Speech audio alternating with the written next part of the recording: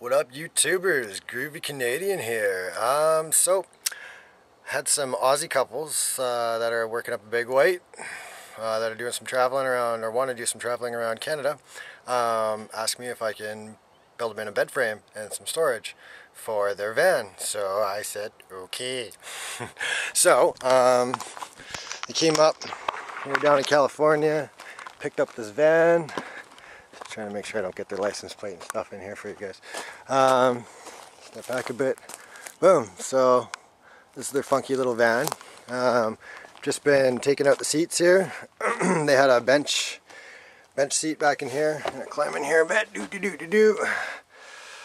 of see what's going on. So what's going to happen here is on this side, I'm going to be building some storage. That's going to come up to about where their window ledge is, all the way up to the front here, and then up front here I'm going to build some storage. These little cubbies and whatnot will be built in, so I'm going to leave the back open.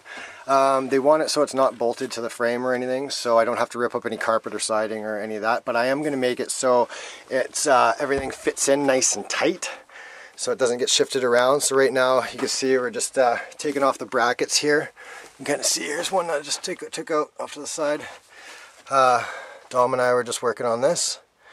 And then here's one of the chairs that are in here that I'm just taking out. Just thought I might do a quick little video and show you guys what's going on, what I'm working with here.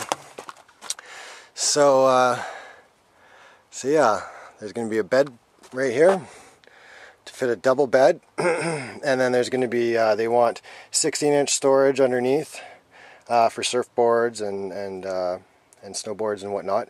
And then I'm going to do two separate storage bins here that have the top flipped up. I'll probably use piano hinges or something with that. And then, like I said, I'm going to do some sort of storage at the end there. I think they only wanted about 15 inches out. So yeah, it's nothing too crazy, really simple to do. They don't want me to do any sanding or any of that other stuff. Dom wants to handle all that, so basically just building everything, and they're going to take care of the rest, this staining, sanding, all that other stuff. So yeah, anyway, stay tuned. Cheers.